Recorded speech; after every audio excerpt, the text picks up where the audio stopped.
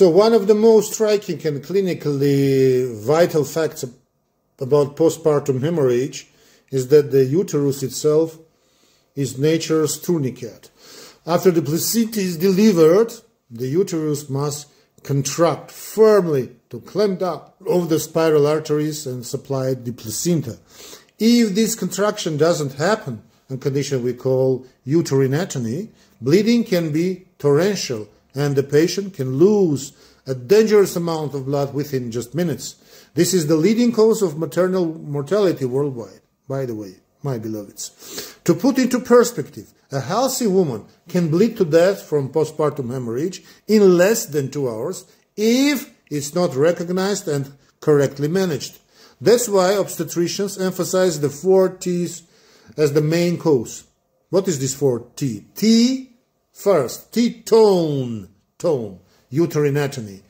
Next T, tissue, retained placenta. Third T, trauma, genital tract lacerations. And 4 T, thrombin, that is coagulation disorders. Among these, uterine atony alone accounts for about 70–80% of all cases, my beloveds.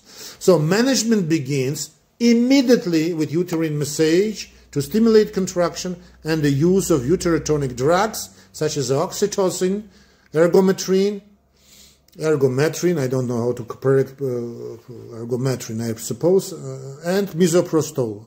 Sorry, my pronunciation. If bleeding persists, additional interventions may include balloon tamponade, uterine artery embolization, or even, God forbid, hysterectomy. No, hysterectomy in extreme cases, of course. So the clinical pearl for you as future doctors is this.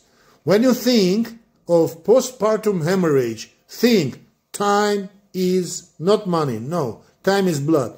Time is blood. Rapid recognition, immediate action, and teamwork are the only things, with God, of course, that prevent tragedy. Okay? Remember, my beloveds, the contracting uterus is the body's natural defense. But if it fails, it's your responsibility to act as fast as possible. You know, dirt cleans off a lot easier. Dirt cleans off a lot easier than blood. Okay? Stay blessed.